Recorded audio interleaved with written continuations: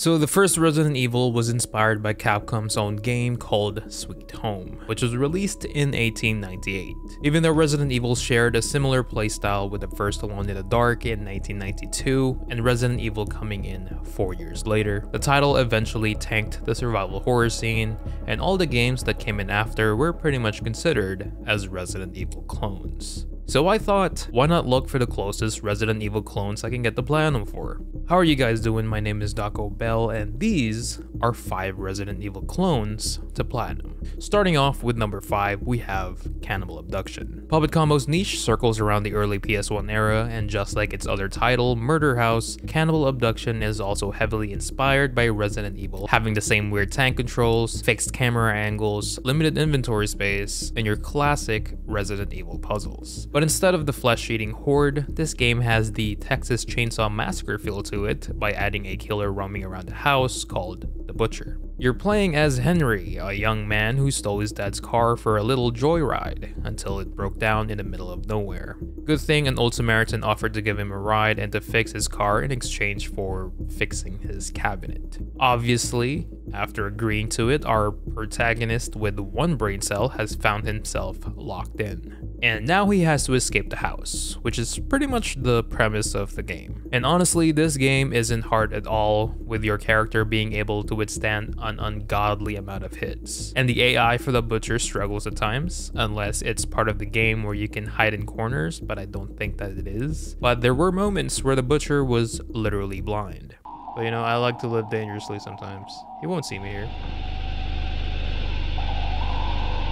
He has a sack in his face, he can't see me. I am one with the cartons. If I don't move, he'll never know I'm here. I'm pretty sure he's just looking at me like, really, dude?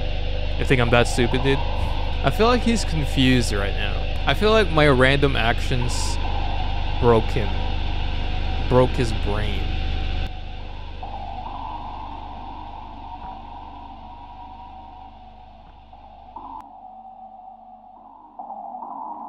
Which is funny because this guy actually is the most realistic version of a masked serial killer. Like, how can you even see through that? I don't know about you though, but if I was wearing a whole mask on my head, my vision would be killer. With that being said, the only trophies to note that could potentially give you a hard time when going for this platinums are the trophies Safe Play and Hardcore. Safe Play acts like a permadeath run on another game in the game called The Night of the Scissors, where you play as a burglar, but after breaking in, now you have to break out because of a serial killer roaming around the building trying to, quite literally, cut your balls off. The annoying thing about this is that you can't get damaged at all, so if the killer happens to even graze your skin, then you're going to have to manually exit out and restart the game for the trophy to count. The easy part for this game mode is that it's super short and your guy doesn't run out of stamina like in Cannibal Abduction. The puzzles doesn't change either, so if you know where to go, it's only a matter of speedrunning through the whole thing.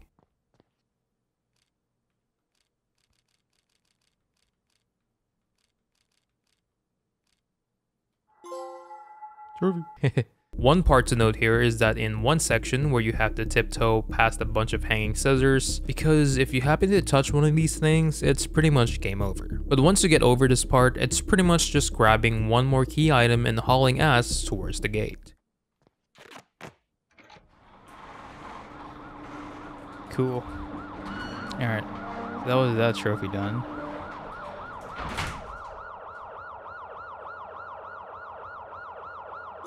Trophy. Now for the hardcore trophy, you need to finish the game on the hardest difficulty. There's a couple changes here compared to the easier difficulty, and that's the fact that the killer now leaves traps behind. And these traps are ginormous, so it's really hard to not hit these things, unless you're getting chased, of course. I'm still alive? Ow! Again, this man is very resilient to getting butchered.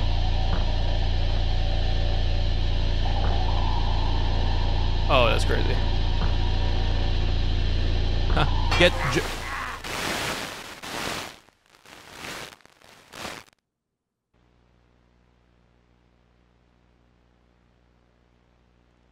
Not only that, but the killer now barricades hiding spots where the only means of getting rid of these things is by using a hammer. Which brings me to the other thing that they added here, and that's 3 inventory slots opposed to 4. So if you're playing through this game for the first time, then expect to run around the house going back and forth to your toolbox where you can store your items at. Because let me tell you, if you do not know the order of the puzzle, there is no way in hell that the 3 inventory spaces is going to be even remotely close to being enough for you. And lastly, your stamina bar regenerates extra slow now, so it's hard to run around getting things done, because you'll definitely need the stamina just in case the killer spots you. But these are the only hard trophies to expect in this game, and even with everything weighed against the player, being a puppet combo game, it's still really short and you can pretty much get the platinum trophy at around the 4-hour mark.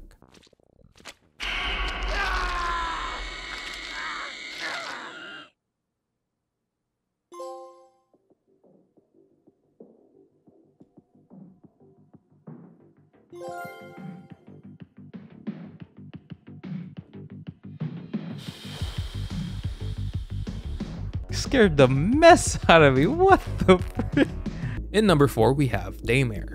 In this game, you're playing as 3 different people, all has different goals but going into the same destination in the end, trying to survive from what seemed to be a normal day to a full-blown zombie outbreak. It surprised me on how well written this was. Sure, it's not Oscar worthy or anything, but when you see this game and how janky some things look, it really throws you for a loop. And this game is more of a Resident Evil 6 clone, and a lot of people will say otherwise, but personally, dare I say, the better version of Resident Evil 6. Now, not saying that RE6 doesn't have its upsides. For example, Leon's segment is hands down the best chapter in the game still. The only problem the game had was it wasn't even a horror game anymore. I guess if you like your quote-unquote zombies to have guns, oh, and they evolve too, I guess. Like, that's cool, but I bought Resident Evil for the zombies and horror, not to fight the gosh dang Decepticons. And by golly, that's where Daymare came in and absolutely tried to be the successor of what could have been the best Resident Evil for its time. And they almost pulled it off too, but the game is far from perfect, and it does capture that overran zombie town vibe, and sometimes that's all we need for it to feel like a great zombie game. I mean, the game eventually had a sequel, so they're doing something right. In terms of trophies, however, not only does it have a speedrun trophy, but also a permadeath trophy as well. But this isn't what's hard about this platinum. Doc, what are you talking about? No, because you can 100% obtain these on the easiest difficulty. The hardest trophy for the plat, and probably what's going to hinder a lot of people's progress, is the trophy Slaughter. And this is to beat the game on the hardest difficulty, Daymare mode. In this mode, enemies are more aggressive, ammunitions are scarce. What do you want me to do? 5 out of 10 my ass, dude. And enemies are made of concrete while you're made of a half-eaten marshmallow.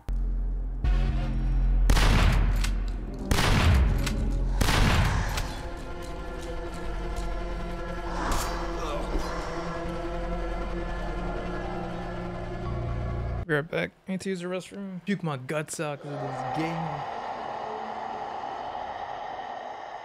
The regular enemies you can finesse, which is always good, but what will probably make you lose your mind are the boss fights. Most notably the final boss. If you want to talk about bullet sponges, look no further than this wannabe nemesis.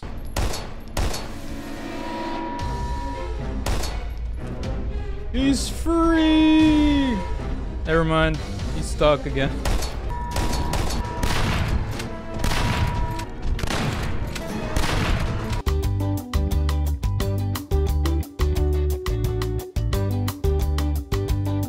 Oh my god, is he dead? This is the worst game ever. Oh, hi. What the fuck? What?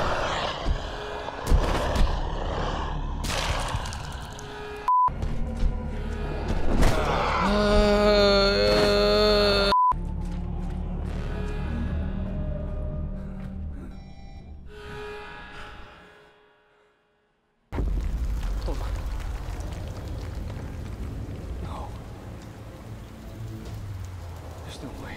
Leave. Leave it. Stop until the end.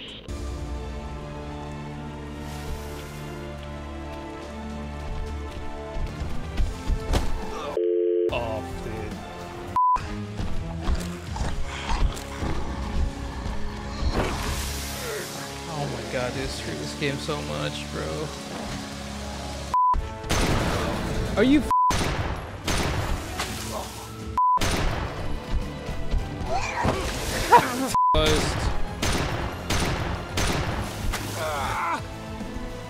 I thought he was dying. I thought he was dead. This whole fight took me a huge chunk of time, and honestly, I was really enjoying Daymare until I had to fight this piece of work. But once you've gotten past this obstacle, you can pretty much cheese the rest of the trophies all the way to the Platinum Trophy. Thank you, Jesus Christ. Undeniable. Screw this game. Fortune. Screw it! The bold.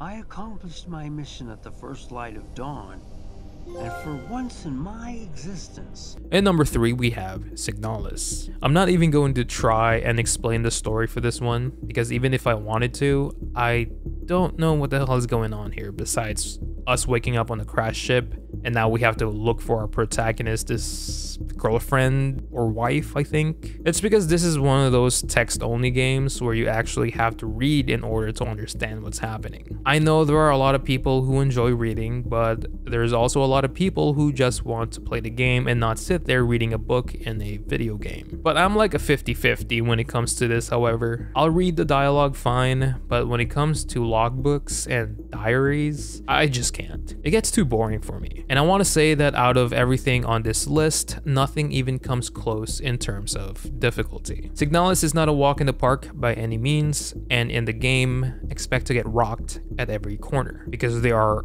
a lot of enemies here. But in terms of it being a Resident Evil clone, this game has everything from limited inventory space, to save points and safe rooms, and the really complex puzzles. Even if Silent Hill started as an RE clone anyways, Signalis does have more of a Silent Hill vibe to it than a Resident Evil one. From the weird looking monsters to pretty much the psychological horror aspect of the game, it screams Silent Hill more than anything. Oh, okay. Please perish. Can I just stay here and just do this? Or do I have to like... Oh my goodness. I'm out. Oh, I didn't mean to grab that. Now for the trophy side of things, Signalis has a whooping 13 trophies, and this also includes the Platinum. And the majority of these you'll get naturally, but the hardest trophy here is called Überleben. This requires you to finish the game on survival difficulty, which gives you the OG Resident Evil style of inventory and difficulty. Only this game cranks that up to 10. This makes the enemies in this game unforgiving, where you really have to choose your battles. This difficulty had me sprinting all over the place just so I can avoid combat, and it's rare for me to have a full health too, unless I'm also just dumb, but the puzzles are pretty hard as well. But if you're looking for a good challenge and some classic survival horror, then look no further because Signalis is here to cater to your needs. Let's freaking go. Verspechen. Überleben. And Achtung. Watch me as I butchered every single thing in there, but juicy platty. Yeah. In number 2, we have Tormented Souls. You're playing as Caroline Walker, investigating the disappearances of 2 children which led her to a hospital. But an ominous letter leading you to an abandoned and very ominously looking hospital, it wasn't really a surprise that she got knocked out cold as soon as she stepped in. Damn. I mean, what do you expect? You're kind of breaking and entering. Oh no, it's a hospital, never mind. Weird way to treat your patients. Playing Tormented Souls hit pretty much every note on the classic survival horror genre. And instead of zombies, you fight a horde of cripples this time. There's also an enemy here you'll encounter later on that's kinda like our now cliche unkillable boss roaming around, where all you could do is run away from it. This thing actually caught me off guard and gave me the biggest jump scare of my life. Ah!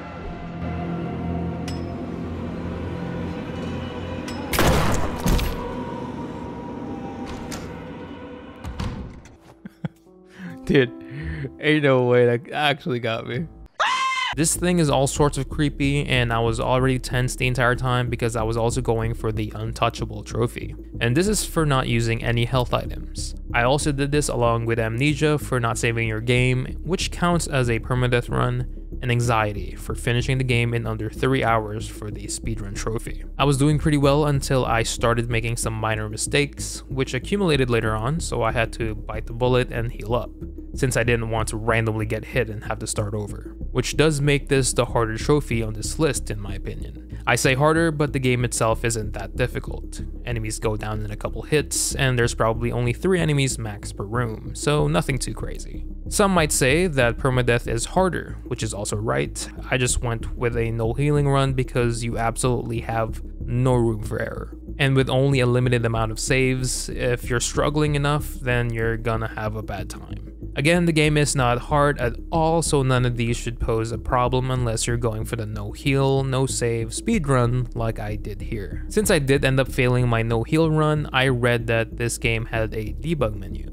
mainly used by devs, but you can also use it on the console. This is just for people who just want the trophies, or if you're like me and you don't want to do a whole playthrough again just for that one trophy. All you need is a keyboard and type in ZEFCKL, ZEFCKL. It does take some time to know what any of these means and how to get it to work, but you can pretty much cheese the whole game with this. I wanted to experiment and see if the trophy would pop still, and it did, but use with discretion since some of these codes straight up froze my game. A lot of people will frown upon this, as they should, but hey, you paid for the game, so do whatever you want with it.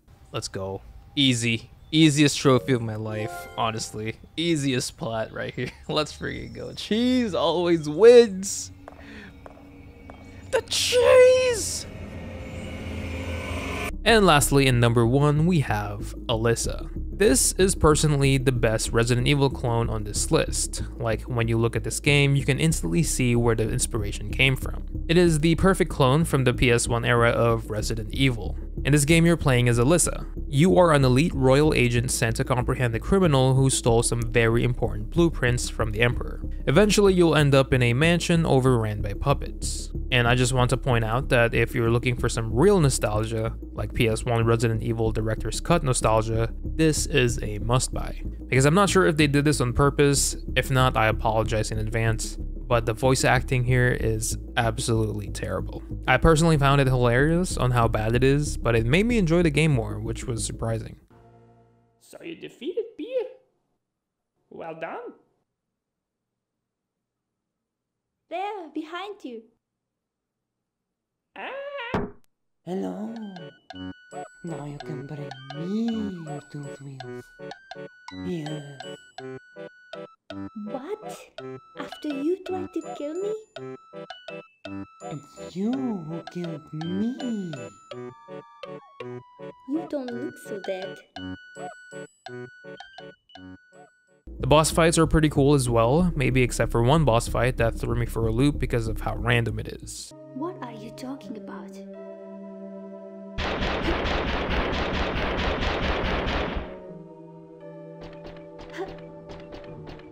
What in the world is happening? Huh? Wait, what?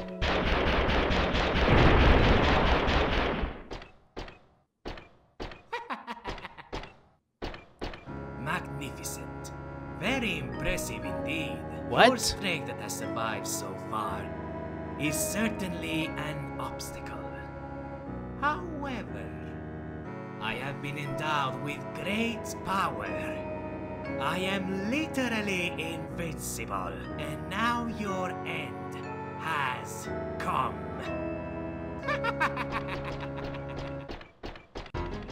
What the hell?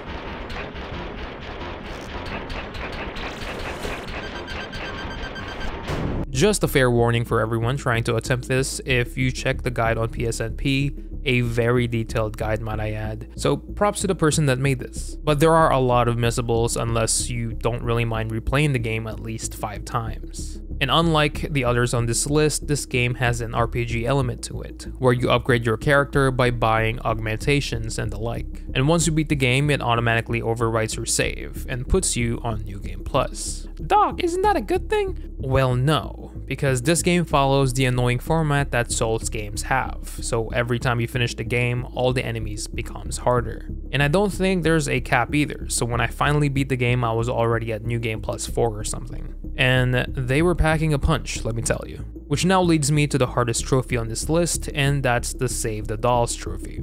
For this trophy, you can't slay any enemies, just the bosses. Doc, can't you just speedrun through the game? Well, yeah, I was getting to that, and that's why I also recommend doing the speedrun trophy along with this, literally after you beat the game the first time, to avoid dealing with harder enemies. It does get tough because the one thing I loved about this game is that the enemies doesn't come back from the dead, but the game does add new enemies every time you progress through the story. But when you're on your pacifist run, these enemies just bundles up to where it gets really tricky running past everything. So running around actually gets riskier the longer you play, especially with the rifle puppets. There is also a somewhat bugged trophy, which gave me a heart attack, and this trophy is called Fashion Expert. The one thing every trophy hunter is scared of are bugged trophies. And for this trophy, I had to collect every costume in the game, but after collecting my last one, the trophy didn't pop. I'm not sure if this is an actual fix or anything, but I did delete my save, re-downloaded it from the cloud, and ran the game again. But after purchasing my last dress, there still wasn't any trophies. So at this point, I already accepted that I had to start a fresh game just to unlock everything again, which would take me another 15 hours or so, or just wait for another update. But as soon as I bought something, and in my case, the teeth key, the trophy popped out of nowhere, which was a huge relief, as you can tell. Oh, yes. What the hell? Oh, sick. Let's freaking go. I thought my trophy glitched. So if anyone has a specific trophy glitch out, try the steps I did and just buy something. Or to be safe, buy the teeth key. Besides that, it was just a matter of cleaning up the rest of the miscellaneous trophies, and that was the platinum. Here we go, baby. Pink. Oh, yes. Trophy. Weapon expert. And we're done. Let's freaking go.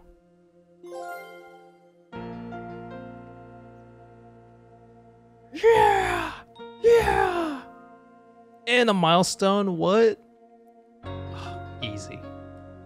Bonus one for you guys, we have Crow Country. This game recently came out, but from what everyone is saying, that it is another Resident Evil-like game. You're playing as Mara Forrest, looking for the lost theme park owner named Edward Crow. This game has a pretty solid Metacritic score, and PowerPix did do a guide for this game and gave it a 3 out of 10 difficulty. So it doesn't look all that difficult to plat either. But that was the video. What did you guys think of my list? Also, would you want me to do a Crow Country video? Let me know in the comments below. And with that being said, until next time, this has been DoccoBell, and I hope everyone has a phenomenal day. Trophy!